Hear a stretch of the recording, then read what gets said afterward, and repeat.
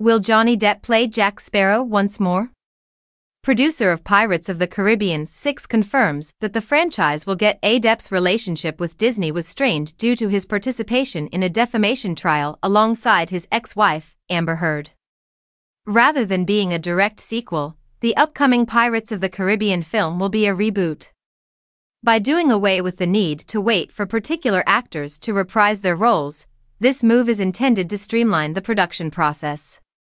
It has been confirmed by producer Jerry Bruckheimer that Johnny Depp might not return to the role in the upcoming movie.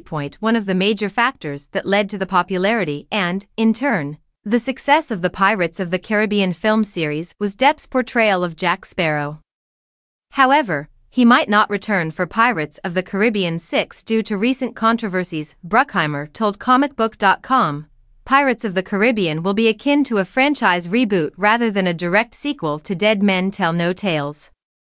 He said that his relationship with Disney was strained after they tried to cut ties to be safe. However,